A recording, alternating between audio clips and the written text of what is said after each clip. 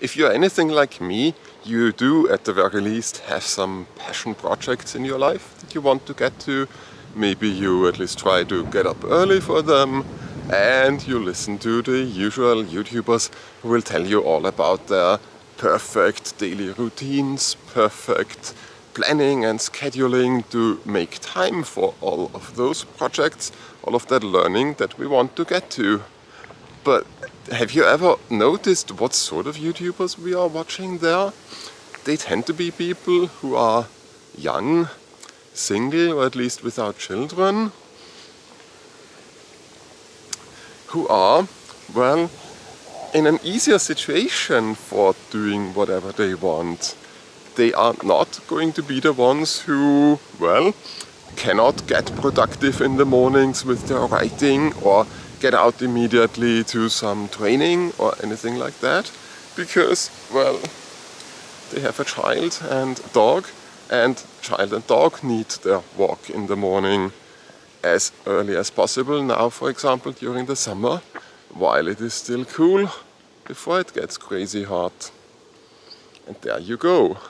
So, the heroes we are going to need for our lives as examples at some point in our lives at least are going to be different people, more normal people who manage to hold down a job, and if it is their YouTube job or something like that, but not just please as a YouTube advice giver, because then the videos are your work and you do have it a whole lot easier, and it's not going to be so helpful because, yeah, you might know what you're doing on YouTube, but your niche is YouTube advice and you're making money on YouTube.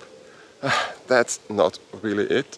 We need people who need to commute to a job. At least I certainly need people as advice givers who need to commute to a job, who have their 9 to 5, who have to, yeah, just get shit taken care of.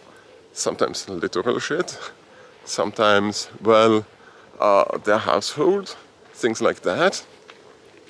That's just how it goes, what we need.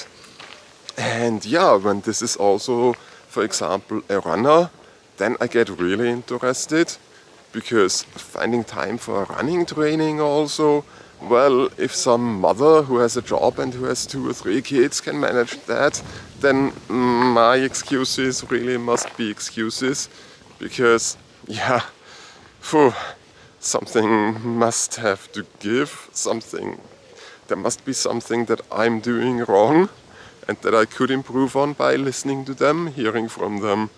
But yeah, I need to hear from people like that, not from people who are young, male, and have a girlfriend who takes care of other things, or don't even have a girlfriend, let alone a wife and a child. And then things will get more interesting. For me, the main thing I have to say recently is that I just need to be a bit more, well, open to the interruptions, open to not being able to do some things, because, yeah, I won't be able to do some things. I certainly won't be able to schedule things exactly, except for the work that I need to go to. And that is, yeah, set in stone, because it is something like a 9 to 5, and it has to continue because it's what gives us our money to survive.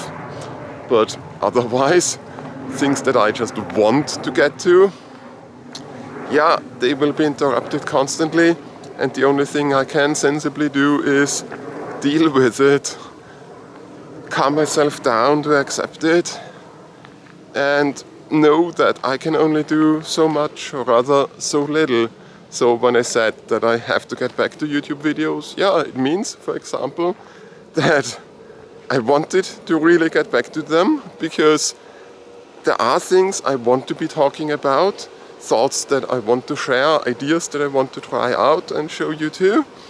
But yeah, it's not my job, so it's going to be something that I need to, well, try to find the place and the time for. But yeah, except that I won't be able to do it as well as I would sometimes like to, because there are going to be lots of interruptions. It's going to be a lot of work that can only be done here and there, and that's just how it's going to be.